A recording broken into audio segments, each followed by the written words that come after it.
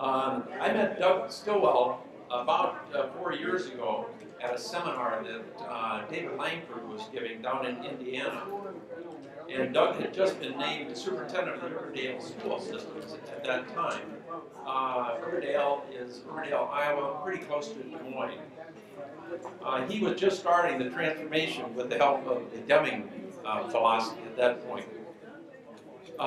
Doug got his doctorate at Drake University, where I almost went to school.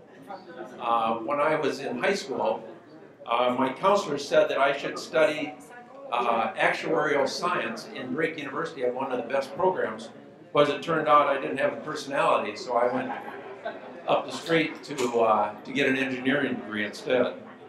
But Doug and I had something in common that we both are attempting, and I think you only start to attempt a transformation in an existing organization, and that has some perils associated with it.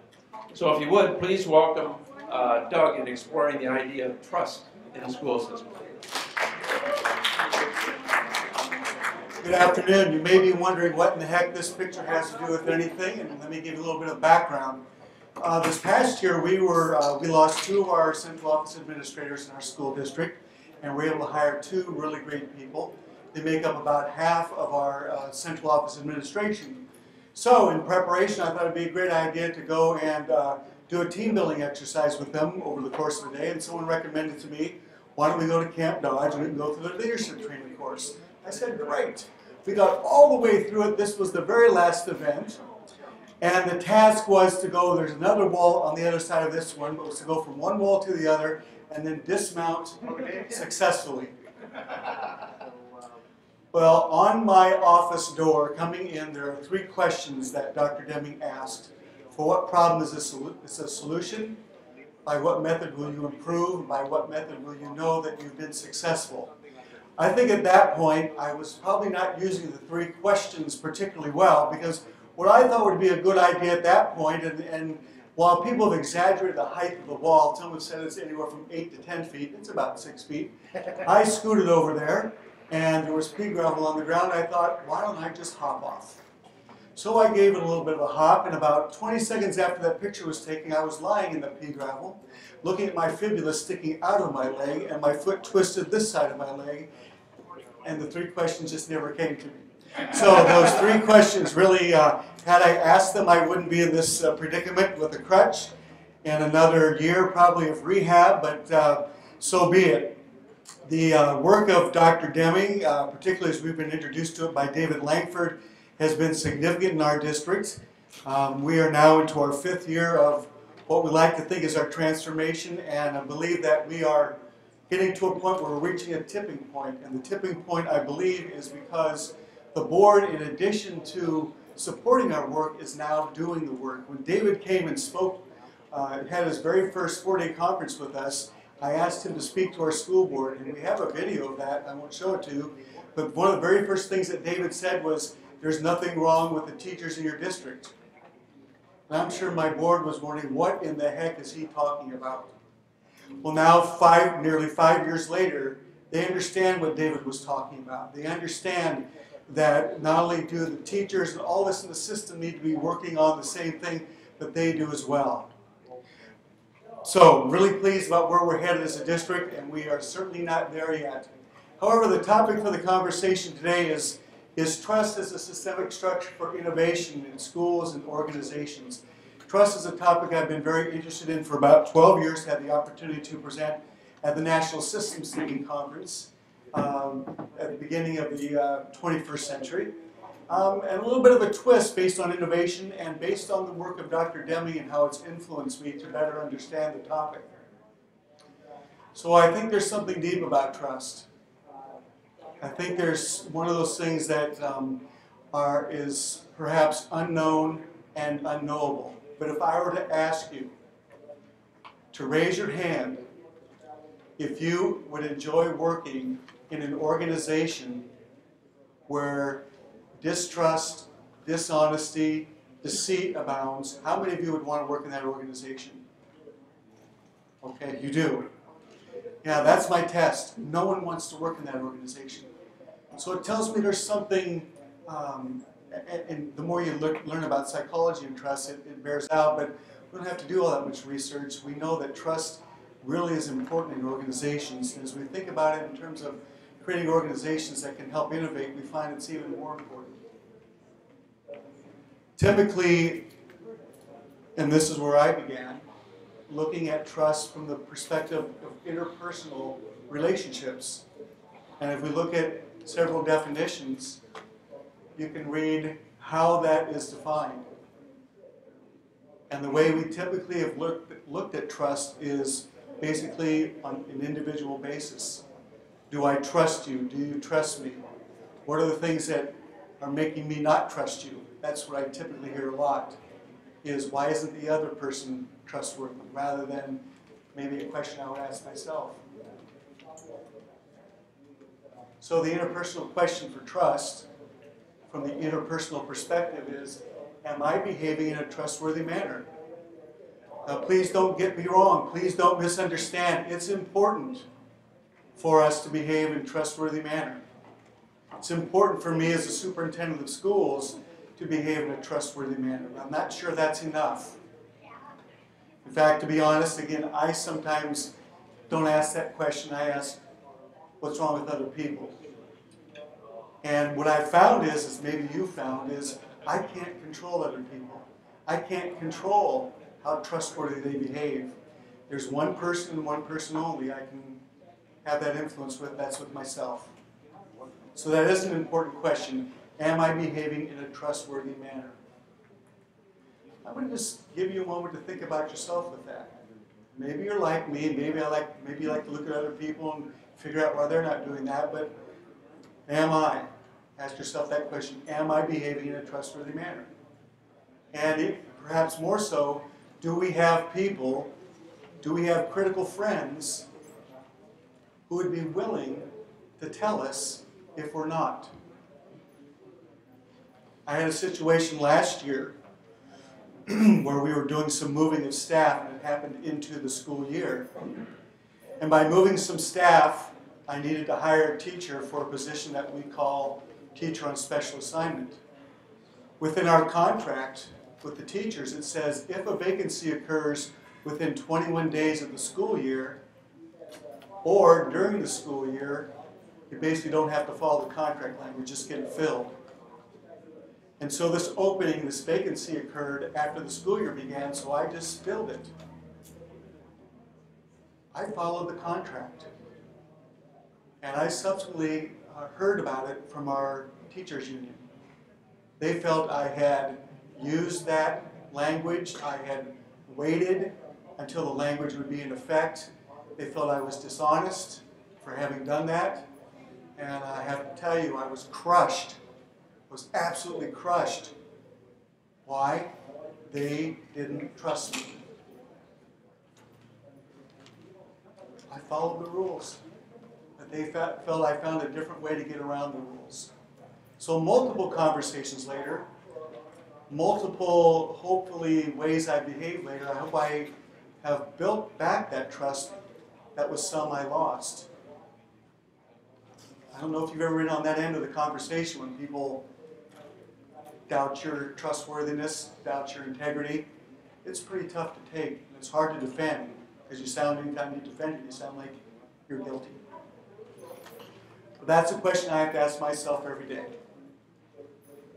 Now, there's a different perspective that I came to about 12 years ago, is that trust isn't just about interpersonal relationships. That trust, in fact, is the underlying condition in all human interactions. Do you trust me? Do I trust you? And as an underlying condition, it implies that it's a structure that supports interactions. So yes, trust is about people interacting, but trust is also a systemic structure.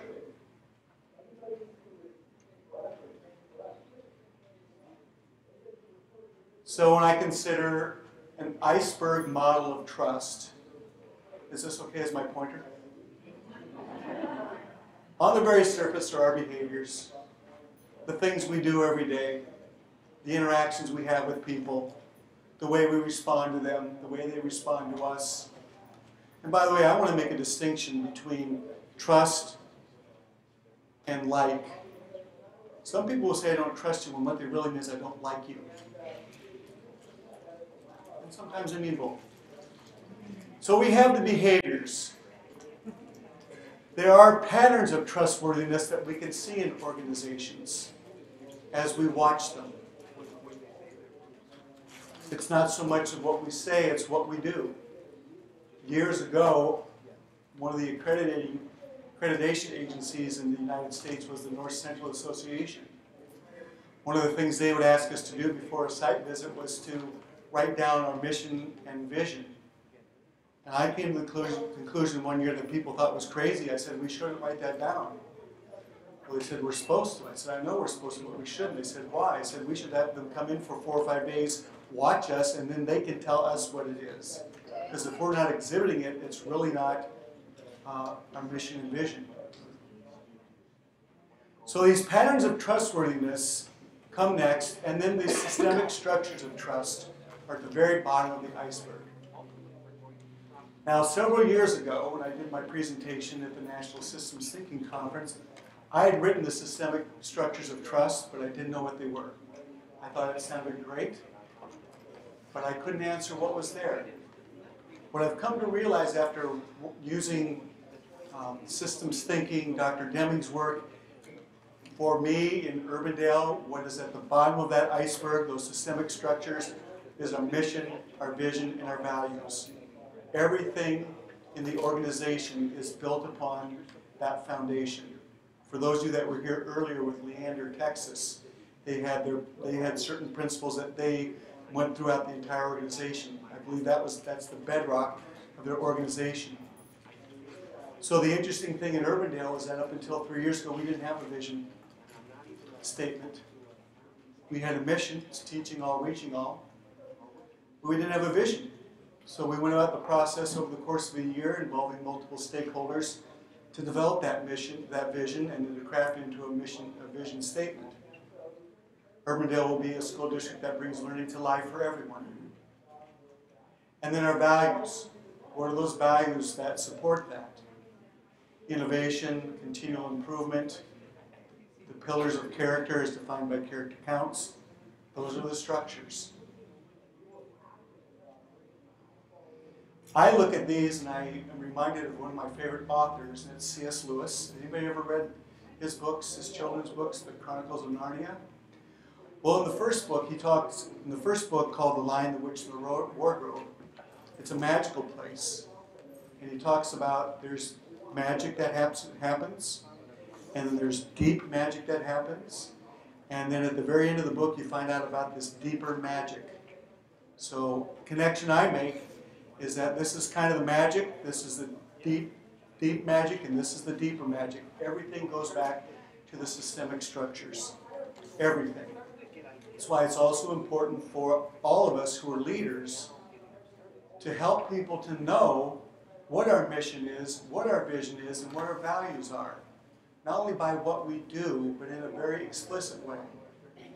Peter Senge would say one of the new roles of leadership, and I laugh at that because when he wrote his book, The Fifth Discipline, that's been over 20 years ago, but I still believe this. One of the new roles of leaders is to be the steward of the vision. So my role as the official leader in our school district is to continually share what our vision is. One of the things, and again with David's help, that I found is the language in our district. We're often talking about our vision. We're often talking about it, connecting it to everything that we do. But it becomes one of our structures of trust.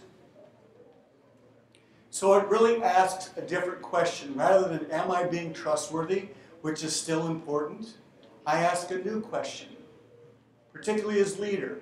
Am I creating systemic structures that support trust in the entire organization? Am I doing that? I think David talks about this also. Everyone can look and see some system of which they are the leader. Imagine if we had every person in that role, teachers are leaders of their classroom systems, building principals are leaders of their building systems, and on, What if they ask that very same question? I would offer that increasing trust and developing trust addresses, is it point number 7 or 8 of Dr. Deming's management principles, which is drive out fear. When we engender trust, when I work to create structures, when we work to create processes, we are building the foundation for people to behave in a trustworthy way. I'm going to stop there to see if there's any questions or comments. Here's the one thing I would like to share with you.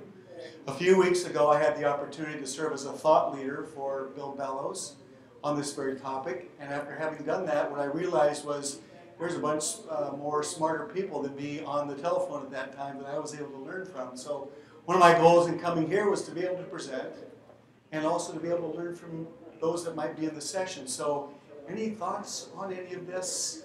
Does it strike a chord? Does it, you're saying that absolutely not? Yes. You know, I remember when all the schools started transforming the idea of mission and vision. I remember when they came back talking about mission, vision statements and all back in the 90s. And when you talk about organization and trust, that's when I started doubting whether or not schools are about children. They became businesses. It wasn't about what we're doing. So when I look at what is your mission, everybody in God's creation knows what schools are there for, to educate the children. To me, the mission and the vision is more important. So how do we overcome the idea that this is a business versus we are an extension of the population? We are an extension of the family to provide citizens that will care for the world.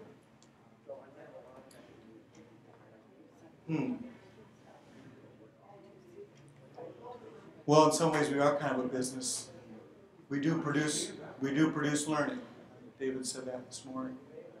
I mean, from being so business-like that we feel like we're not part of a society any longer. I've got a few simple answers, but of course, it's a complex issue. We are, in Urbandale, we are a community school district, right? It's not my school. People talk about superintendents, my school district. It's not my school district. It belongs to the people. It belongs particularly to the people who entrust us with their children. So my sense is when we work to build mission, vision, values, we involve the people whose children we're teaching, we're helping to learn, and we involve the community that is providing the funding to let us do that.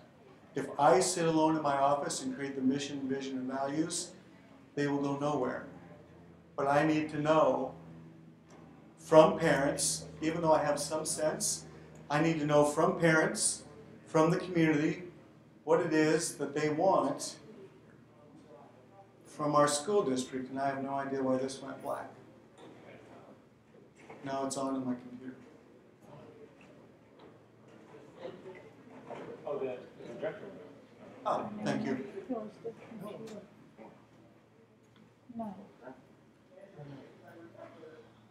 I'm sure we all take year-long courses in how to engage the community. But again, what do we do short of having a mission and vision?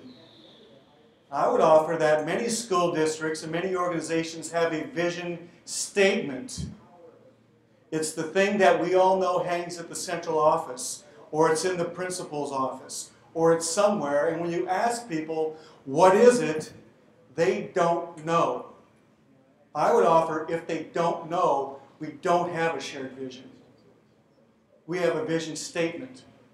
But when it comes to life, when people cite it, when they say we're doing this because in Urbandale we want to bring learning to life for everyone, when we make those connections explicitly and implicitly, we know that we have a shared vision. And that shared vision and acting with it as a guide for us in our interactions is what can help support trust in our school districts. So that's the new question for us. What are we doing as leaders to create those structures? Left alone, they won't be created. If someone else takes over, they don't become something that we own.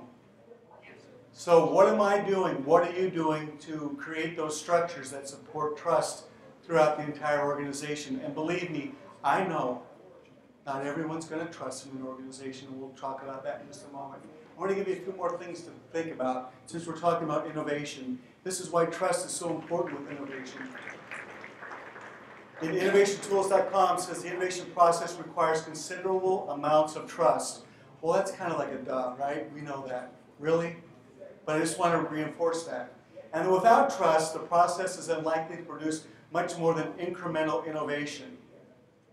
Now, incremental innovation we might call continual improvement, but every now and then we need that breakthrough, don't we? That real innovative piece that separates us, takes us to the next level. Henry Doss in 2013 says, trust is what drives effective innovation leadership. Innovation needs leadership. When there's a high level of trust, leadership interactions are efficient and things just happen faster. In other words, for me, if people trust me, if I trust other people, the amount of stuff we have to deal with lessens and doesn't get in the way of trying to achieve our goals. I think about the number of incidents in our school district where teachers have filed grievance in my 5 years as superintendent. In fact, in my 10 years in the district, and I think of one. So instead of spending our time worrying about grievances, we have more of a sense of trust, and we can make things happen faster because we have this level of trust. Now we have to be careful with that, what we call political capital, or an emotional bank account.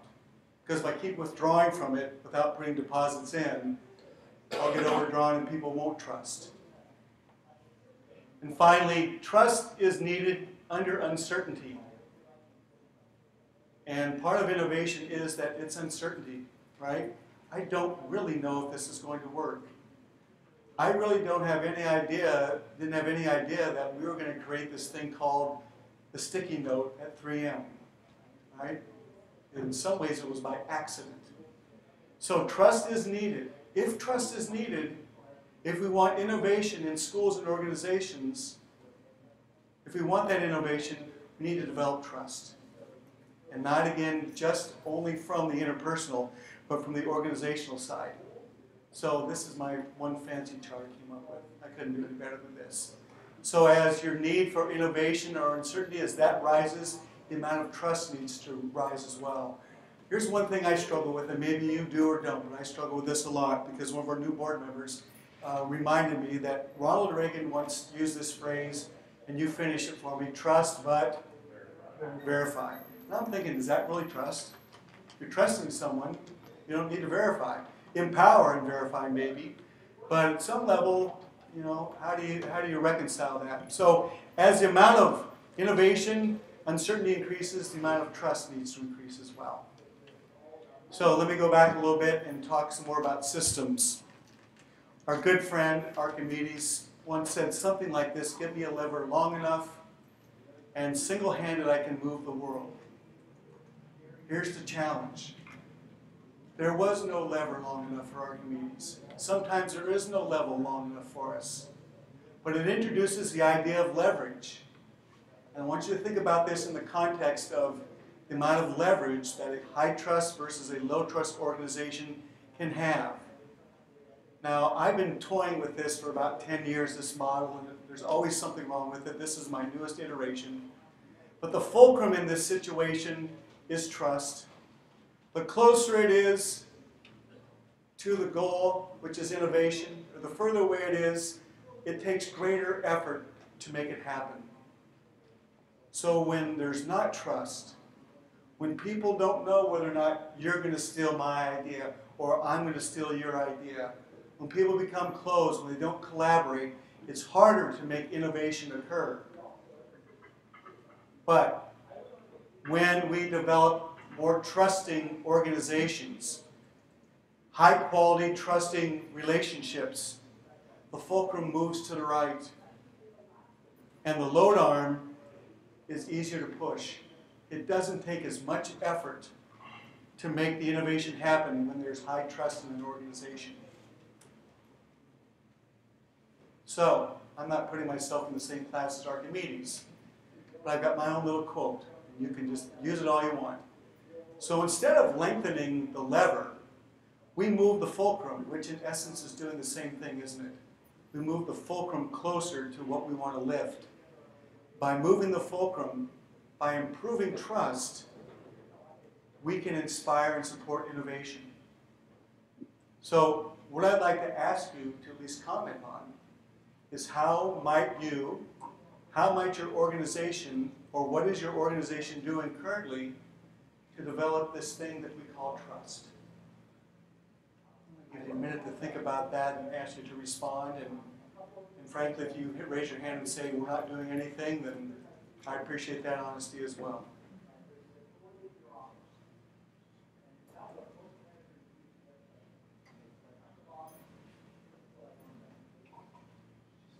Marcia, in the back.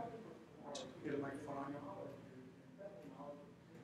Working with my clients, for example, one of the things that we do to build trust is put the tough issues and topics out on the table. If behaviors are happening that create fear and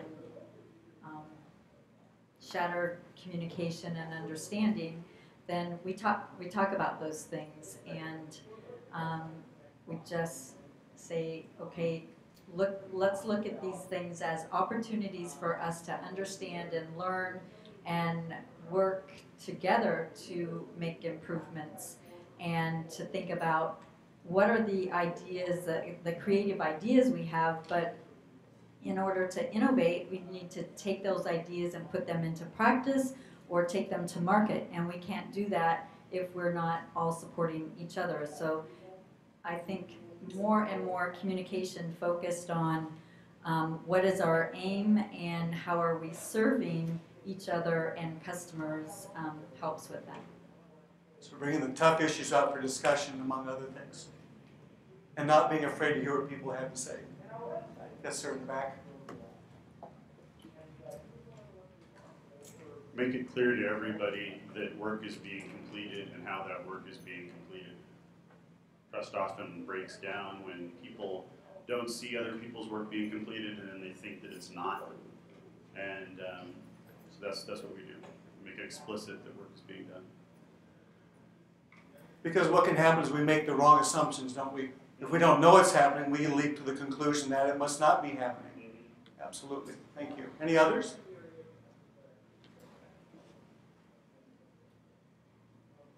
I would say asking for feedback and then acting on that feedback. I remember one of the very first session I went to with David Langford.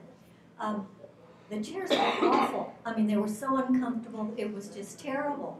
And so he asked us for feedback. I never had that happen before. And I thought, okay, well, the chairs are rotten. So a bunch of us put that in, he said, well, give us your suggestions for improvement. So we went away to lunch, and we came back after lunch, and the chairs are different. More or less comfortable? I know David. They were very comfortable, but I remember what a profound impact that had on me personally in terms of, okay, this guy isn't just talking. He's actually listening, and he believes in what he's saying. So I think both gathering the input from people and making sure that you're letting them know if you act on it if you can, if not, explain why you can't.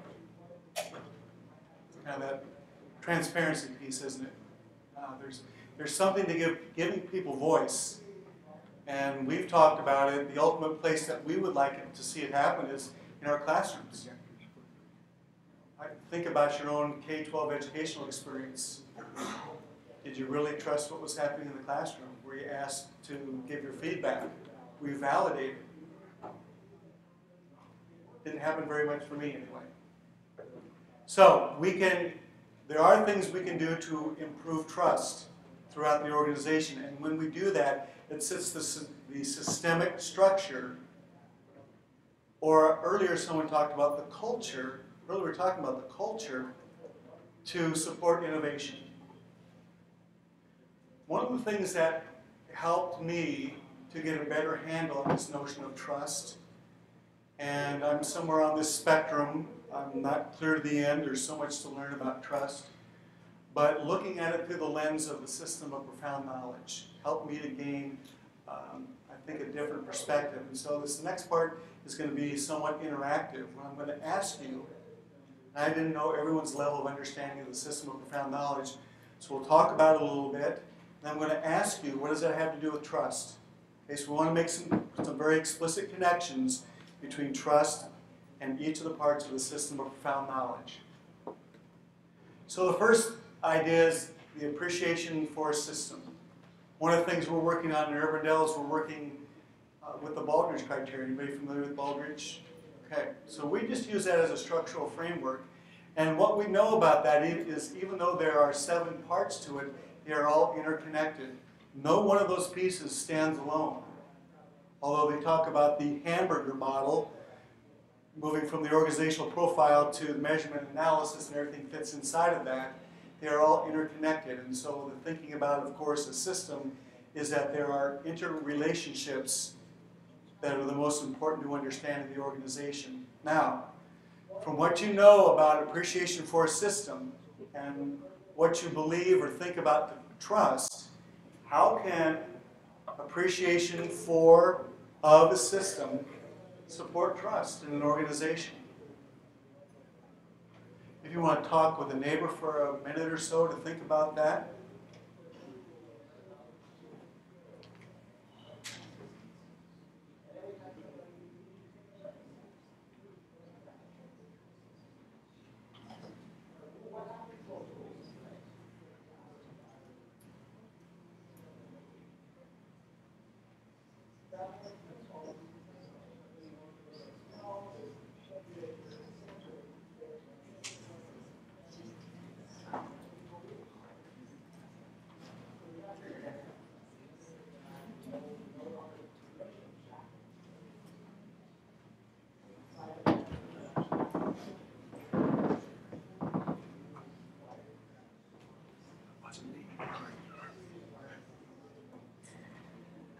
What do you think? What does appreciation for a system have to do with trust?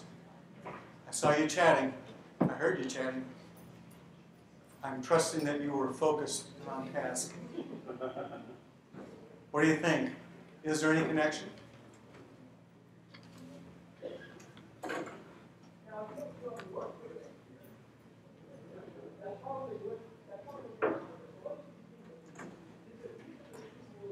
Tell, I'm not afraid to talk. I look at every aspect of this. I use my colleague right here, who gave me the term Q-tip. Quit taking it personal. If you're looking at everything in the system, it takes personality out of it. You're dealing with issues. So you stop worrying about what someone says and taking it personal. It's dealing with each issue. What is it we're working on? It's not about a person. It's about the thing. Something that's getting in the way for that person to be successful.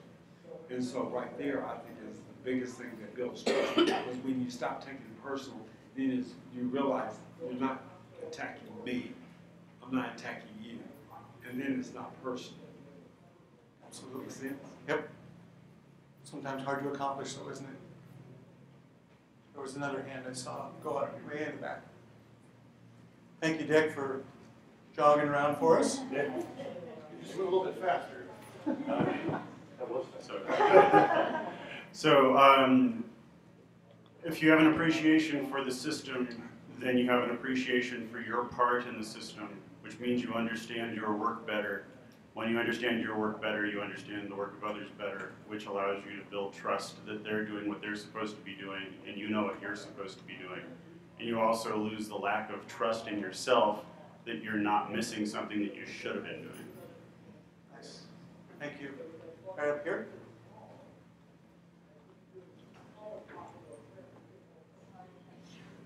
You know, I'm not sure this is the right time for this question, but as you're talking about, this question of trust and this sort of internal system that you're building here, I keep wondering, what about all those forces from the outside, whether it's Common Core testing or new teacher evaluations imposed by the state? that I think a lot of school districts are dealing with.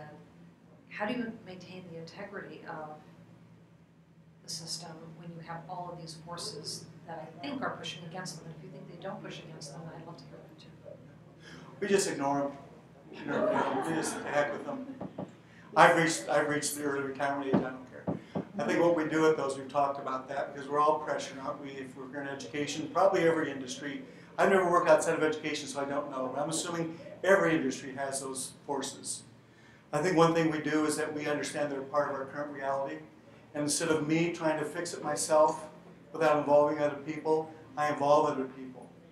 So I'm saying if you involve me, what you're telling me is you trust something about me. And so we use people's expertise.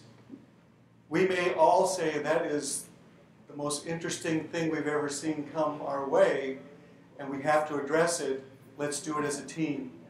And through that teamwork, we'll get a better answer, I believe, and we'll build that sense of trust, because it's not just because Doug's a superintendent with a certain level of education, blah, blah, blah. It's because there is something within all of us to offer. I think that will build the trust. One thing I would offer about this notion is that I think trust is systemic in itself. I try to think about what trust doesn't touch in an organization, in a classroom, in an interaction. I believe trust touches everything. And in that way, it is the definition of being systemic. The next piece is knowledge of variation, right? There are two types of variation. There's common cause and there's special cause. I use the popcorn container for a very particular reason. Although cooking within the same system, right? Whether you put it in the microwave or in a pan on the stove, or you go to the movie theater, all the popcorn kernels don't pop at exactly the same time. Can you imagine the noise that they did, right? Because of that, we get this nice little poppy sound that we all know what it sounds like. That's variation. That's acceptable variation. And the majority of the popcorn pops within a specified time. There's common cause variation in the popcorn that you eat. Okay, that's common cause, and that's acceptable. Sometimes some pop way too early, and subsequently they burn. Some don't pop ever, and we call those old maids. That is special cause variation. What's caused that to happen? I'm not really a popcorn expert, other than I like a lot of salt and butter on it. Other than I don't know. But that's variation. So, same question. What is it about variation that connects to trust? How can that inform what we know and what we do in terms of building trust? I'll give you again about a minute to talk with a partner, and then we'll share out again.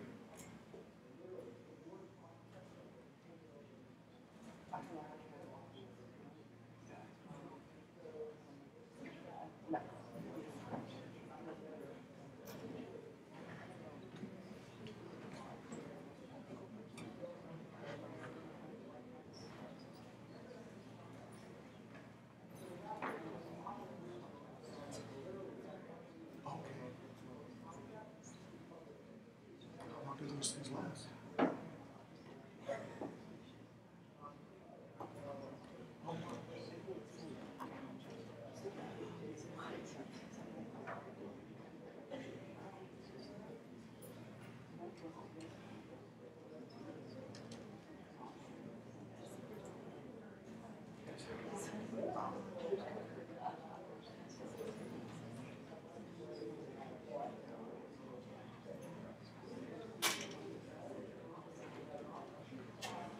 So what is it that we need to know about variation that can inform us about trust?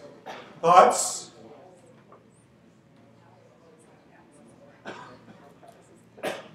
Dick? Doug, so I don't have to run.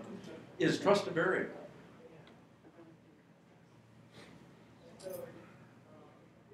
Yes. Next question. I think it's a variable in every relationship, isn't it?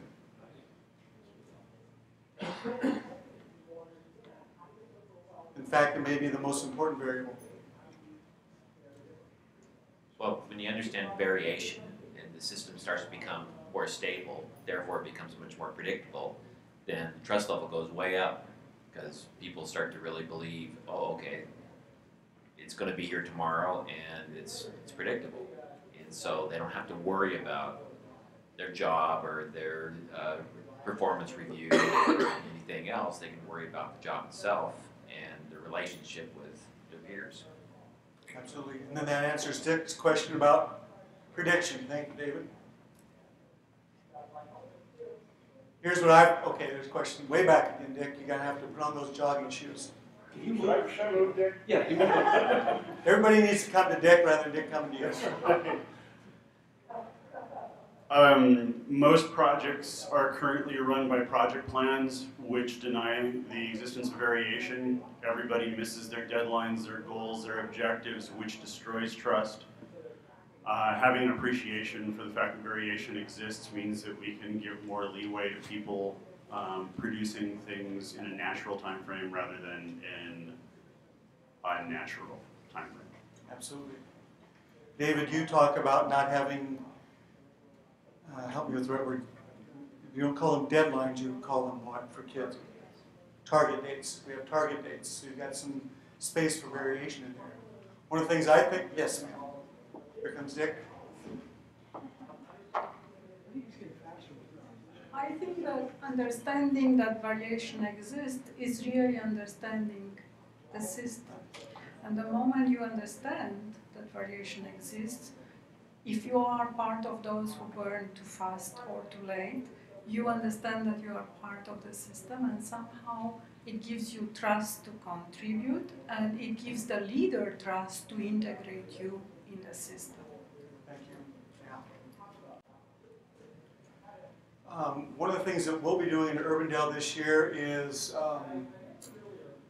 to use the Gallup survey for employee engagement. And some of the things we hope to learn from that is to what degree people trust the system.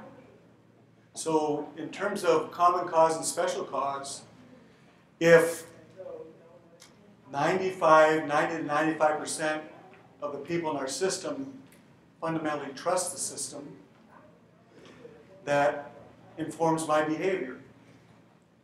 I probably need to find my outliers somehow and figure out what to do to help build trust with those folks.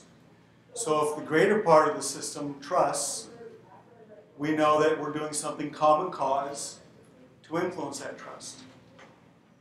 So if I just listen to the few people who are the naggers and the complainers and the whiners, and there's some in every group, right? There has to be, because there's variation. If I take their input and apply it to the whole organization, David, what's that term called? The deadly disease. It's a deadly disease. So I want to make sure I understand what the variation in trust means about the organization. Is it just coming from a small percentage of the folks, or is it coming from a large percentage of the folks? It tells me what I need to do as leader to try to improve that level of trust within the organization. So theory of knowledge. We really get challenged to test our beliefs using data. And so one of the things we're called to do is to use some kind of process, including the PDSA, to determine whether or not, I think earlier this morning we talked about how we know what we know is what we know, or something like that, right? So the piece that strikes me with this is in our school district, where we are continuing to move towards, is to create processes and procedures based on PDSA. So when decisions are made in our district, it's not just Doug as superintendent wielding his superintendent wand because he wants to. It's not just a teacher in a classroom doing something because he or she wants to. It's knowing that we have a process in the Urbandale School District for improvement, for solving problems, that's not going to be arbitrary. I can trust the process. If we get into a group, I mean, it's amazing to me anymore how often the term PDSA is used. It's just incredible. It's one of those pieces for me that continues to inform that we're on the right track, that we're getting there, our vocabulary is changing, which means our thinking is changing. So if we have in place processes and procedures that people trust, then I think there will be greater trust for the organization for the decisions that were made. Although still there are some times when pieces of mistrust arise. Recently we've been working on a facility plan for our elementary schools, which are in need of some improvement. And we have a board subcommittee who's working on that. And some people in our district think that this is a secret committee creating these plans that no one knows about. Well, the board has the right to create a subcommittee to work on some things, but we always share back at the regular board meetings. So it's nothing that's a big secret for us. But it continues to reinforce to me that we still need to work on trust. So that's the way I look at the theory of knowledge in terms of putting a process together so it's based on data. Again, Doug just didn't wake up in the morning and think that we wanted to do this. Some people have said, why did we even go to this quality continual improvement stuff? I said, well, David Langford, I just give him his phone number. No, it's because we can find the research, not only academic research, but we can go to school districts like Leander, Texas, and we can see what's happening in these schools in Australia or Canada. We know that this stuff works. We can point to other examples. You know, as you all know, it's the transformation of the Japanese economy that thrills me. My gosh, if Dr. Deming's work can transform an entire economy, you ought to be able to help do something in the little Urbandale Community School District. So again, decisions aren't arbitrary. There is a process that we reach to get to those decisions. Psychology seems to be the most easily connected piece between systems, between trust and organizations. Now, likely we talk about trust, we talk about the psychological state. But Dr. Deming really talks about psychology in terms of people changing. What happens? We talk about it, intrinsic versus extrinsic motivation. So think for a moment and share for a moment what connection psychology has from Dr. Deming's perspective in the system of profound knowledge. What connection does it have to trust? And how can we use that to improve trust in organizations?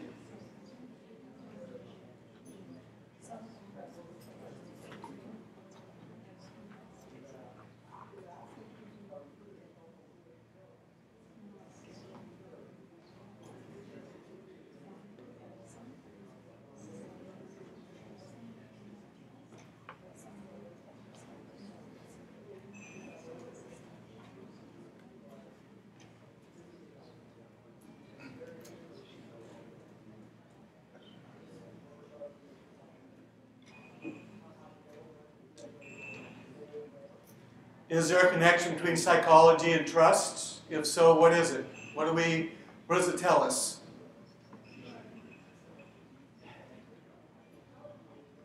I recall Dr. Deming talking about within this topic fear and what causes people to fear change. And I think people don't fear change, I think they fear uncertainty. And if you can build trust that you're going to figure this work out together and test ideas, that'll help build the certainty that they can trust you and that you can trust each other. And I think that minimizes the fear and actually helps people to pull together. Thank you. Others?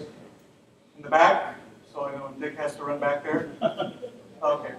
One part of the spark.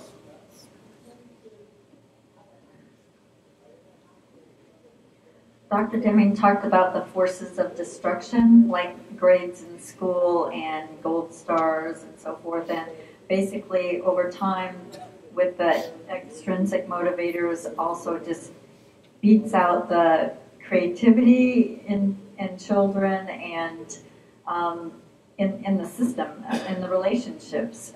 So there's so many hundreds of kinds of fears, and those fears, whether they're fear of change, uncertainty, making mistakes, fear of failure, fear of success, fear of speaking up. There's so many that those keep eroding, and then they just erode at the trust level and impact the behaviors and between individuals, and the impact then on the organization and the outcomes it may be able to optimize and deliver.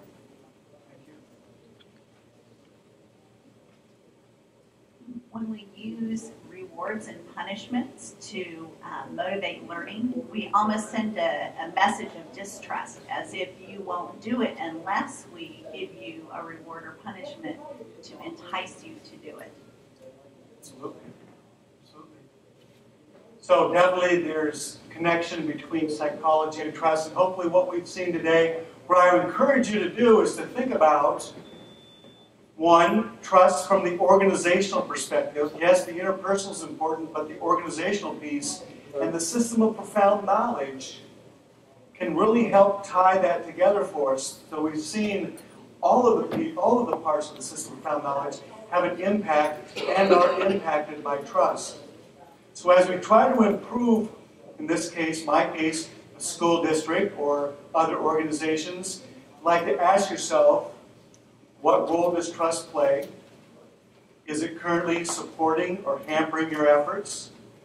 And if it's hampering your efforts, what can you do to improve the level of trust so that subsequently we can get to a place where people feel a little bit freer to innovate for us so that we can make those large steps we need to make as organizations to get better.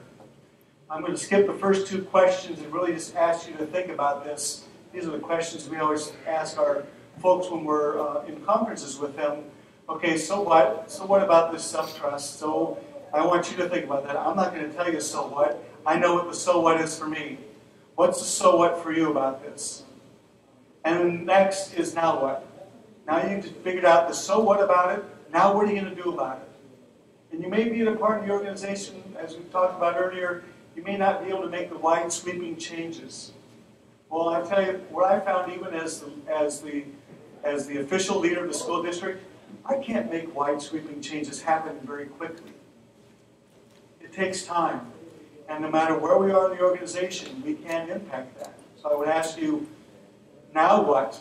Now what will you do with anything that you take away from this today to improve the level of trust in the organization through the lens of the system of profound knowledge, in order to increase innovation, in order to increase the performance of people within the organization? Finally, I just want to leave you with one thought. When leaders and managers understand that intrinsic motivation is lasting motivation, when they implement systemic and systematic processes for improvement and decision making, when they understand the system is responsible for most of the behaviors and don't look to blame individuals for common cause issues, and finally, when they understand and appreciate the interconnectedness and interdependence within their organizations and what that means pragmatically, you know, it's different between having it in your head and doing something with it. They will be well on their way to building and maintaining a socio-cultural system. That's what we're talking about with people. It is socio-cultural, which is why trust is so important. They create this socio-cultural system of trust that permeates and supports the entire organization. I want to thank you for your participation, and it's been a pleasure working with you today. Thank you. Thank you, Doug.